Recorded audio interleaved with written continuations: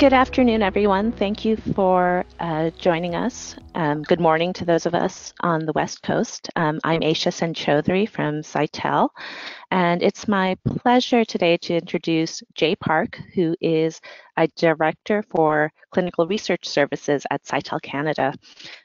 Jay is a lecturer at McMaster University, where he developed one of the first courses in the world on Introduction to Adaptive Designs and Master Protocols. As a result, he will be speaking on that topic today. I also want to mention that Jay is very active with the Bill and Melinda Gates Foundation, where he is a member of the Quantitative Sciences Group in the Knowledge Integration Unit. So as you're watching this webinar and thinking of questions, know that he's happy to take questions on method, on oncology, but also their applications to global health. With that in mind, I will turn it over to Jay. So I'm very excited to talk about some of the new advancements that we have made in terms of methods under the master protocol, what's called the basket and umbrella trials. So for today, I'll be talking about two objectives. I have two objectives for today. First is to discuss the concept of master protocols and subtypes in basket and umbrella trials. We'll also discuss some of the important design considerations for these types of master protocols. You know, ever since in 1953, when we first discovered the actual structure of the DNA, we have made various key milestones and advancements in genomics. Now there's a rising interest in biomarkers and how they can be used to improve biomedical interventions and develop what's called targeted therapies towards more precision medicine and precision oncology efforts. So it is important to recognize how important biomarker-guided trials and how they're becoming an essential part of clinical trial research globally. And what I mean by targeted therapies is that these are therapies that can specifically target the diseases based on genetic makeup or other predictive risk factors. So, you know, ever since the first tumor agnostic therapies was approved by the FDA in 2017, the FDA, among the other regulatory agencies, have been vital in promoting these innovative methods and master protocols, are also referred to as complex innovative designs. And of course, the European consensus statement was released a couple of months ago, earlier this year. So, okay, so we have to recognize that there's change in clinical trial research, especially particularly in oncology. So there's increasing number of biomarker targeted therapies that are being investigated today, and also being now approved in oncology. We're now shifting away from all-comers histology and organ-specific cancer therapies and moving towards more molecularly sub-defined cancer therapies, as well as the tumor-agnostic therapies that are independent of their histology and organ location, and that can, and which I'll talk about throughout this presentation today. And so it is important to recognize how important the biomarkers and how clinical research is changing. So with that said, I'll discuss, now introduce the topic of master protocols. This is arguably one of the hottest topic in clinical trial research right at the moment. What they generally refer to is they are a single overarching protocol developed to evaluate multiple hypotheses with general goals of improving efficiency and uniformity by establishing standardized procedures across multiple trial institutions that are enrolled, and they form the large ecosystem under the master protocol. They're often categorized into three categories: basket trials and umbrella trials, which are the two main focus of my presentation today. But it is important to know that there are other types called platform trials, where you can add and do interim analysis to drop futile arms early. But we do have another primer article that's being peer reviewed on specific for platform trials right now. But for today's discussion, I'll limit the discussion to mostly basket and umbrella trials. And it is important to note that we completed a landscape analyses of master protocols that have been either published or registered on clinical trial registries. We conducted the first search a month after the FDA released their draft guidance, and throughout the peer review process, we updated the search again to satisfy the BMT trials, the journal. And as of July 2019, we can say that there have been 83 number master protocols that are registered, and even a couple of months after, this number is highly outdated. So what's showing here is the number of accumulating master protocols that have been registered in clinical trial research. And you can see that in the last 10 years, the number of master protocols that are being registered, being conducted, is rising at a rapid pace. And again, as of March 19, 2020, as of today, this number of 83 is highly likely to be very underestimated. So I'll now talk about what a basket trial is. So it's a type of master protocol that aims to test one or more targeted therapies across multiple types of diseases. So in the settings of oncology, what this usually means that there are usually multiple histological types of cancer, but they all share a common target as unifying eligibility criteria. So these criteria are usually based on the molecular alteration themselves that match the intervention's mechanism of action, and this target approach is being used very frequently because since the biomarker status of the tumor can help predict whether the patient will respond to a specific intervention. So, for instance, if there is a breast cancer patient with HER2 mutation, providing them or treating them with a HER2 antagonist can likely predict that whether the patient will respond to that specific HER2 treatment versus a non-HER2 targeting treatment, since that the patient possesses a tumor cancer with that specific mutation. And it is important to note that since there are multiple types of cancers involved in basket trial, their main aim is to identify interventions that are agnostic to the tumor and histology. So here is a simple illustration of a non-randomized basket trial that's evaluating a single targeted therapy. So you can see that there are 3 different tumor types that are being combined into one single basket as they share a common molecular alteration target. And basket trial can also be randomized in that at first you can randomize within the basket to either the intervention or the control. An umbrella trial, on the other hand, is a type of master protocol that tests multiple targeted interventions for a single disease based on multiple different predictive biomarkers or other predictive risk factors. So in this case, in contrast to basket trial, it would only involve a single cancer type if you are conducting an umbrella trial in oncology. But there are multiple targets that are used to stratify patients into different cancer groups. And similar to the basket trial, each of the sub-studies, their intervention is matched according to the cancer's mutation type, and they usually investigate multiple targeted therapies. Let me just show this illustratively because sometimes pictures are more revealing. So here's an example of a non-randomized umbrella trial.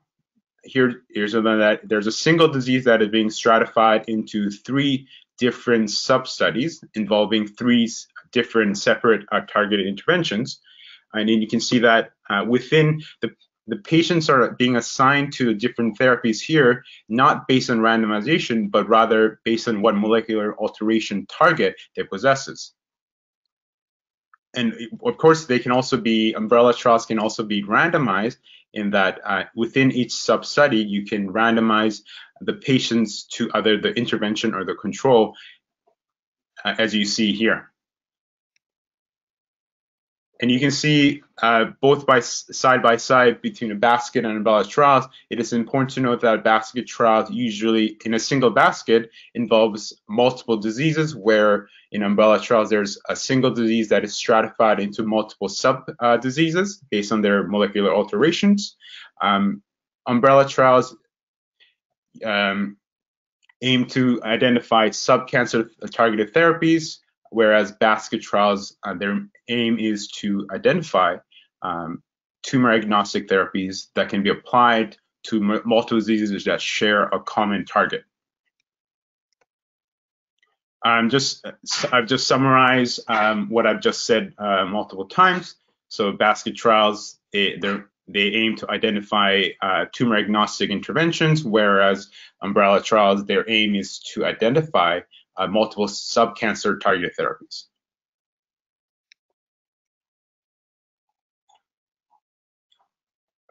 Okay, so are they similar in any way? So it is important to know that there are both master protocols. So use of common molecular screening protocol that is used to determine eligibility in a patient's assignment to various interventions is done using standardized procedures that establish through the master protocol. So across, it is common, particularly for umbrella trials, to involve multiple different trial institutions. So, but between these institutions, they use standardized biomarker assays within the trial ecosystem, and this is one of the main feature of master protocols that should be noted for basket and umbrella trials. And again, the assignment, the intervention assignment may or may not be done using randomization in this both biomarker guided master protocols. And just again, because what you see on the right here is a figure that's adapted from a previously published basket trial that was investigating this HER2 antagonist. What this therapy is a FDA approved for a metastatic breast cancer patient that was with HER2 mutations. And what they aim to do in this basket trial is they try to see whether this targeted therapy could be used across multiple different types of solid tumors that had HER2 amplification or mutations. So because they're combining different cancer types into a single disease, inherent nature of basket trials can be described as unification of diseases. And you can see that they all share a unifying predictive risk factor, such that can be targeted as with the therapy, in this case, which is the HER2 mutations. And given that each of the disease subtype is often a prognostic factor, you can define patient subgroups based on these different disease subtypes, but they're usually not powered to detect subgroups, which I'll talk about in the subsequent slides. And umbrella trials, so what we see on the right side is what was adapted from the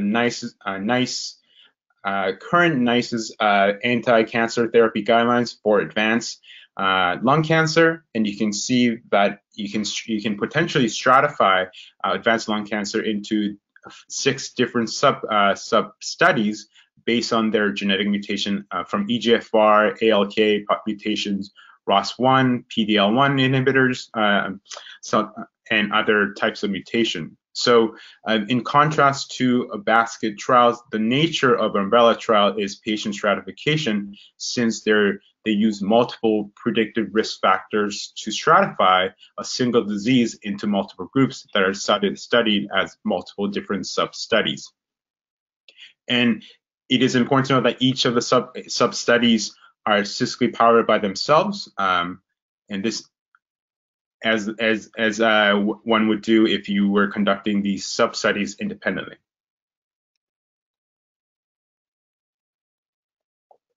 So what this table shows here is some of the key 3 trial design characteristics that we saw from the published and registered basket umbrella trials that were identified from the 2019 landscape analysis that we published.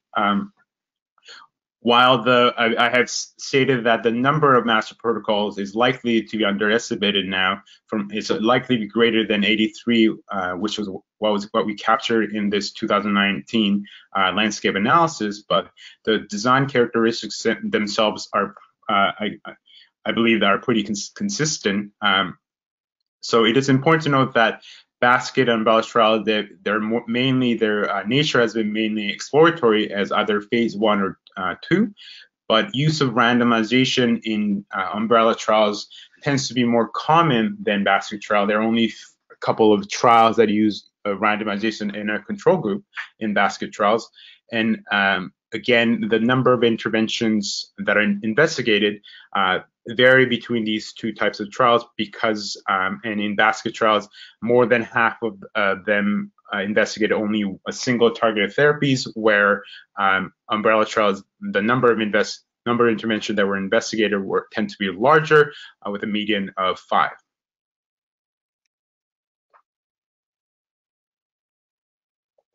Okay, so it is important to know, now I'll talk about how similar and different basket and umbrella trials to other biomarker guided trials. So similar to other non-master protocol biomarker guided trials, they both heavily rely on omics technology to better characterize and identify potential predictive biomarker targets. In contrast to other biomarker guided trials, basket trials, their aim is to identify therapies that are agnostic to the tumor location and the histology types. While in the past, in phase 1 trials, they have used they have recruited multiple tumors to just test for existence of signal, but it is important to know that basket trials histology agnostic approaches are now considered to phase 2 and phase 3 evaluation, where they're using a control to evaluate the clinical utility of various targeted therapies. Okay, and as I mentioned before, the use of single master protocol with standardized procedure is one of the key differences that should be noted between these types of master protocols to other biomarker guided trials. For instance, in umbrella trials, where a single disease is stratified into different different groups and differentiated into different substudies.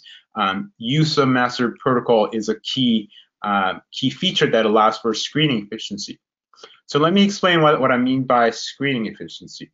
So if we assume that our target group is a breast cancer patient with mutation X, and the prevalence of this mutation is only 10%, to reach the sample size target of 100 patients, then we would expect to screen about 1,000 breast cancer patients. So if I illustrate this here, is what we see here is on the left is how many patients you need to screen to reach the target eligible biomarker population. If we assume that there's a 10% biomarker prevalent, then we would need to screen, as I mentioned, to reach 100 breast cancer patient with the biomarker of our interest, that we would need to screen up to likely about 1,000 breast cancer patients, given that the biomarker prevalence is at 10%.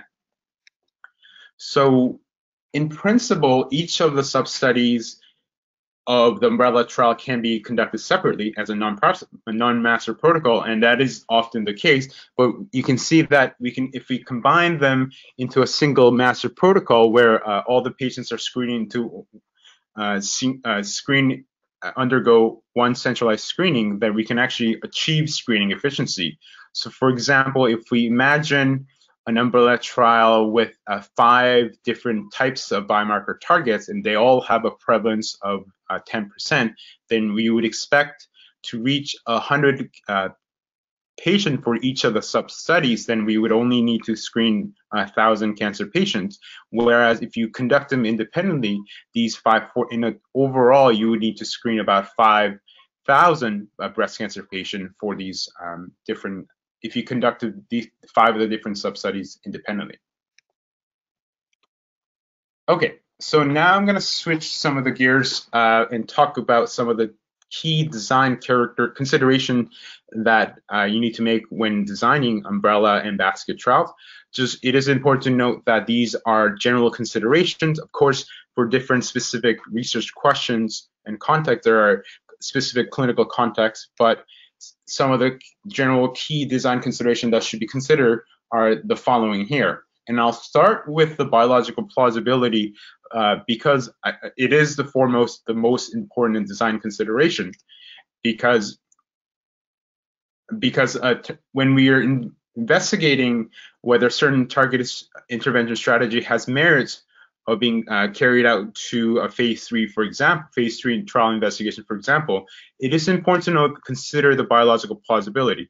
In the case of oncology, it is very common for cancer to have multiple genetic mutations, but it can be difficult to differentiate what is driving the carcinogenic process and what is just being a passenger.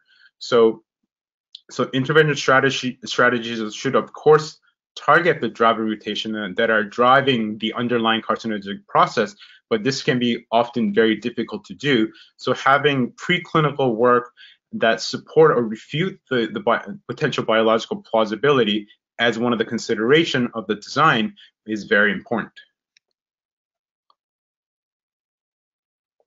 And in addition to that, it is also important to consider the accuracy of the assays that are using for your clinical trial. Conceptually, you can imagine that a targeted therapy will be more effective against a disease that truly possesses that biomarker target versus the disease that doesn't. But all medical tests, including biomarker assays, have some degrees of inaccuracy. No tests are 100% accurate, so it can be expected a proportion of false positive patients that do not have the biomarker target of interest are expected in your basket and umbrella trials. And we have shown that exploratory biomarker guided trials increasing false positive rates can reduce the statistical power. And given that the main concern for exploratory clinical trials should be your type 2 errors, and because you don't want to miss out on, you don't want to falsely conclude that the truly effective intervention is shown to be not effective in your clinical trial. So concerning false negative rates of so type 2 error or statistical power of your trial is important. And collection of the biospecimen that will be analyzed to determine the eligibility criteria is important.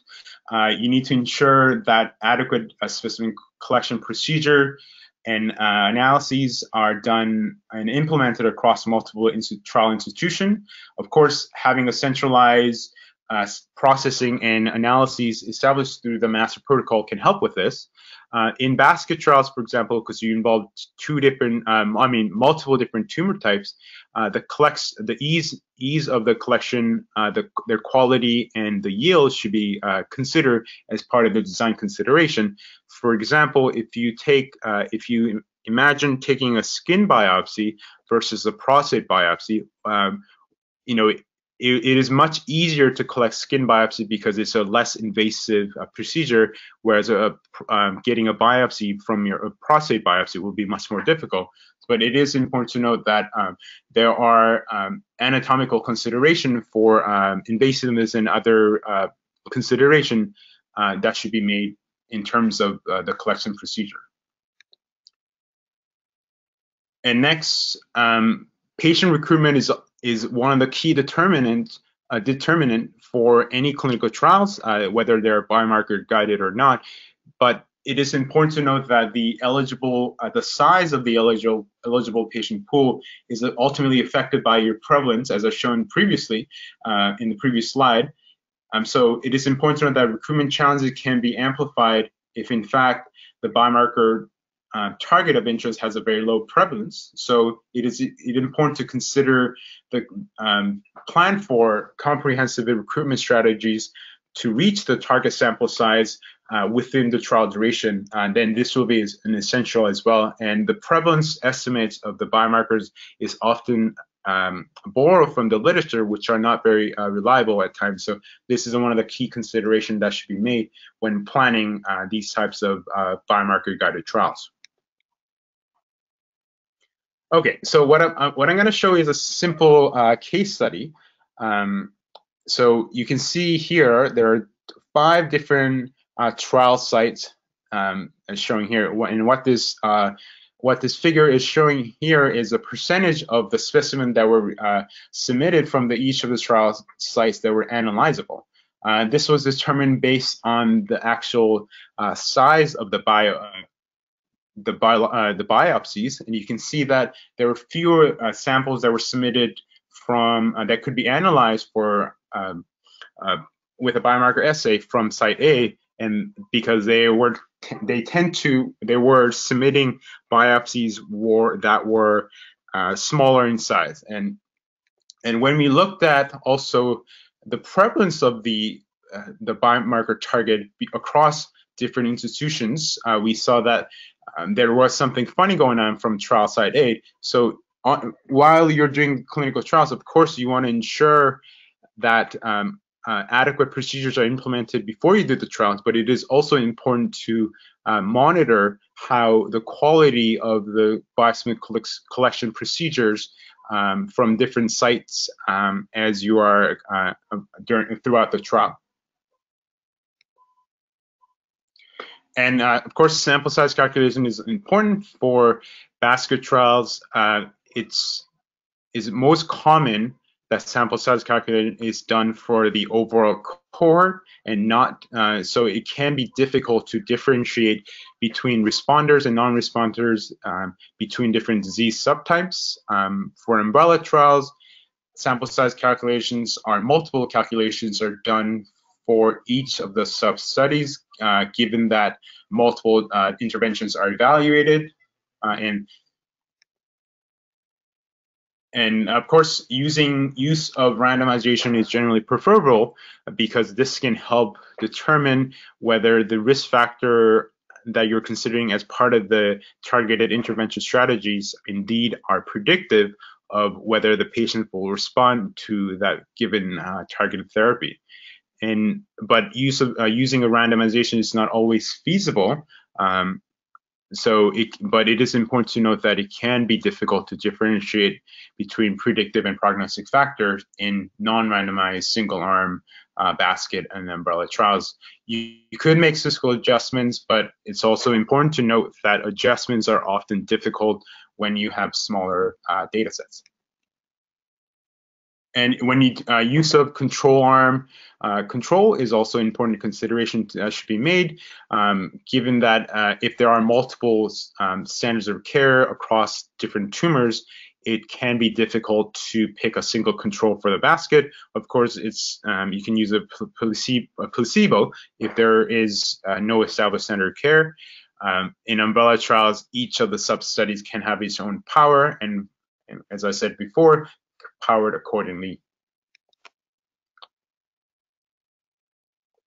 Okay, so that brings me to the end of my presentation today. So in summary, I think we're at a very exciting point in clinical research and medicine. I think we are a step closer to turning precision medicine from a concept into a reality with the methodological advancements that we have made in master protocols and umbrella and basket trials.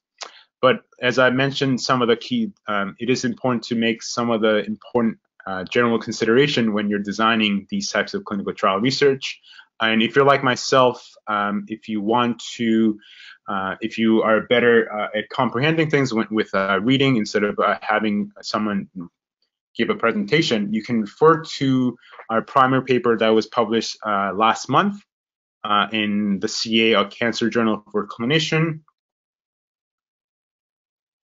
and you can refer to that here. Okay.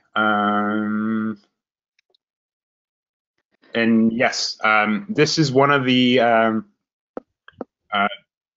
one of the initiatives that we are making within Cytel for educational service purposes, with trying to improve the general understanding of these sort of complex, innovative trial designs. So it is important to note that we are currently working very diligently on a new book that through Cambridge University Press on Introduction to Adaptive Trial Designs and Master Protocols, that will be published in early 2021. But I will now give the floor to Aisha, who can describe some of the clinical services that we offer at Cytel. Thank you very much, Jay. Thanks for that presentation. I would like to open it up to Q&A in just a moment, so start writing your questions into the question box. But before we do so, I just want to take a moment to recognize that in addition to the educational services that Cytel offers, we also provide a full range of software and services for the end-to-end design and analysis of clinical trials. So this includes our industry-leading system EAST, which is meant to design fixed, adaptive, and complex trials, as well as our Exact portfolio for data analysis. Our services offerings have broadened in the past year. They now include biostatistics, real-world analysis, health economics outcomes research, and of course, statistical programming and data management. Having said that, I think I'd like to now, Jay, are we ready to take questions? Yeah. Excellent. So we have a few questions lined up. The first is about conducting outcome analysis in trials that are not oncology trials.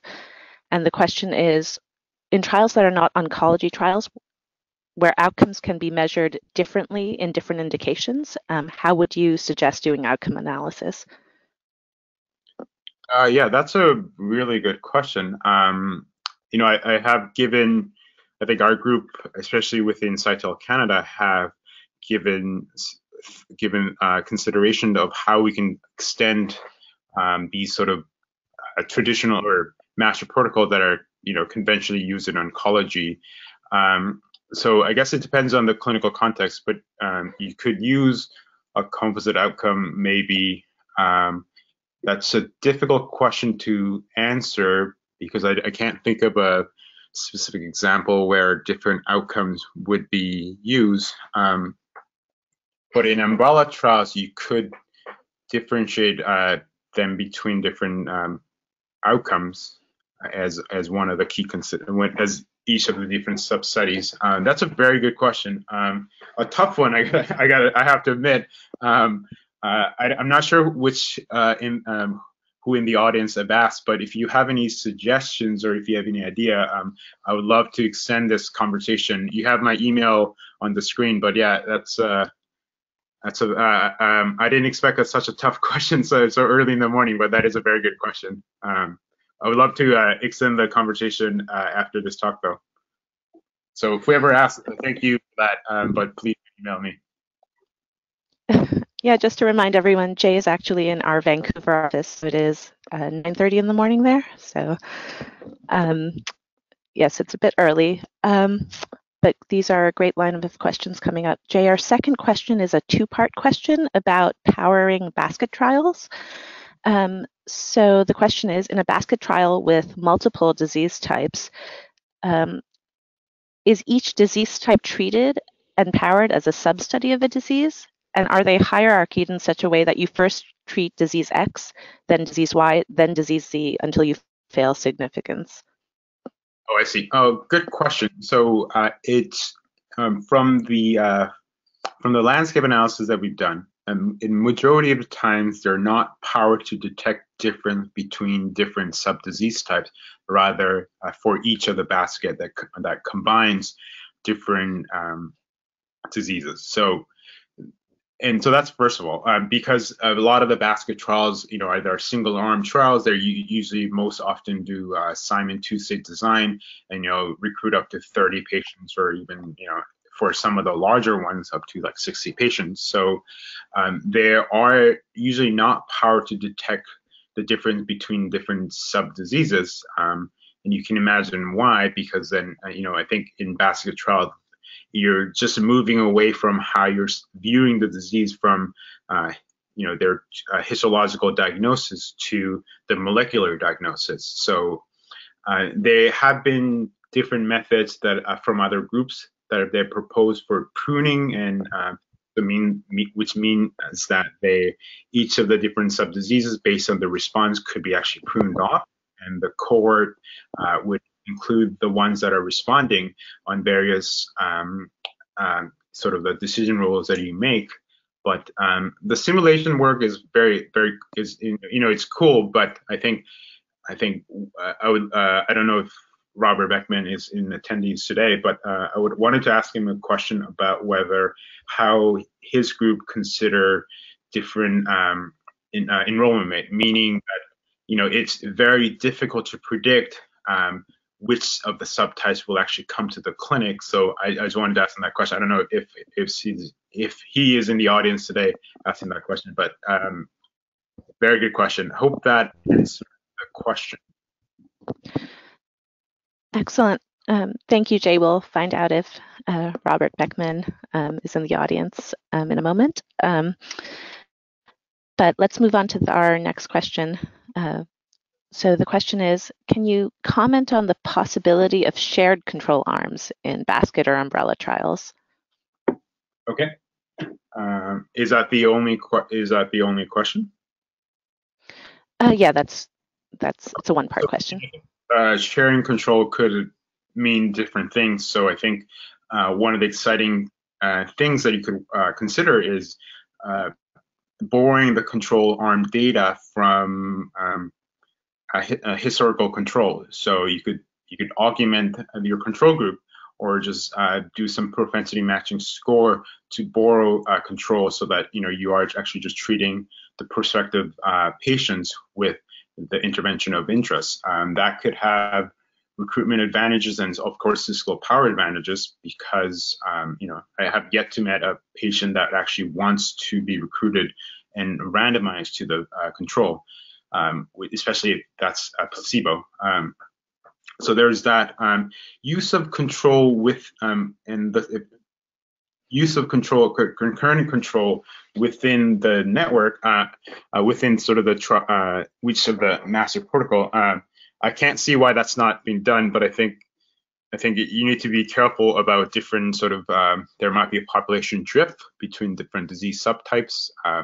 So I think it depends on the context and what data that you actually see. Great, thanks. Our next question is about the general approach to basket studies in statistical planning. And the question is, should you assess efficacy on the whole population? Can you also assess efficacy on the subpopulations as secondary EPs? And generally, what statistical methods would you recommend? Right. So I think, as I mentioned, let me just give a specific example here. So in a single arm, non-randomized basket trial, they're usually powered as a Simon two-stage design, where each of the cohort, if it shows certain fewer than number of pre-specified response, then it would actually not be carried out to the second stage. So in that case, you need to be careful, because you have powered the entire trial to detect the clinical response rate within each of the overall basket. So it can be difficult to conduct sort of a secondary subgroup analysis based on different sub-disease types. So, as I have mentioned earlier, I think other groups are working on different approaches where you could actually determine which disease subtypes should be included in the overall basket but I think that depends on the context here and which different disease types that you use. I think you can make a different statistical adjustment, but I think you have to be. In reality, is that if you recruit, say, across 10 different diseases, and you have a sample size of 10 on average for each sub-diseases, you have only 3 patients, then, I think even the fancy statistical adjustment can be difficult to make because you only have 3 patients for each of the sub-studies. Great, thank you. So the next question reads, in the basket trial, since many tumor types are included, the efficacy benchmarks will be different. So how would you make a decision in that regard, particularly for a randomized trial? Oh man, that's a good question. So could you repeat that question again one more time? Sure. So in a basket trial, since many tumor types are included, the efficacy benchmarks will be different. How would you make a decision in that regard, particularly for a randomized trial? Right. So, I think we have to look at what actually randomization is mainly used for. Is actually it establishes a balance between the two groups on average, a balance of observable and non-observable characteristics. So, in a randomized basket trial, if you could get enough sample size where you could ensure that randomization actually work, then you wouldn't need to make statistical adjustment because you would have observable and non-observable different risk factors that are balanced between each groups. So, but it is different. It is a very difficult, very good question that each of the sub-diseases, disease subtypes have a different threshold. Up to this point, a lot of the disease that have been combined into a basket trial, whether they're randomized or not, tend to be very sort of like underserved clinical disease subtypes where there's no really approved existing therapies. So it's hard to differentiate. So in essence, anything that showed promising response, for example, one of the 4 tumor agnostic therapies that have been approved by the FDA, they actually receive a full approval based on tumor response and trial duration, the response duration. It was actually bermudafenib, or in 2017. It's a BRAF enzyme inhibitor from the BE basket trial. So it is possible that you don't need to conduct a randomized basket or umbrella trials to get approval if it serves to address the unmet clinical need in these really aggressive disease types. Great. So we have 2 more questions for you, Jay. The penultimate question is, you mentioned that your landscape analysis of all registered and published master protocols was published in BMC Trials last year. Could you talk a little bit about what motivated you to conduct this analysis, and were there any surprise findings? Right. So our motivation first was, I think we got a lot of questions from our students from McMaster University when we're teaching them, because we had our homework of saying one of the key term assignment that we assigned was actually, hey, can you actually identify one of the master protocols and critically evaluate them? And a lot of the students were having a hard time actually finding the a type of master protocols, and when they did share their protocol or the found trial with us, it actually didn't meet the FDA definition, or it wasn't in fact a basket or an umbrella or platform trial.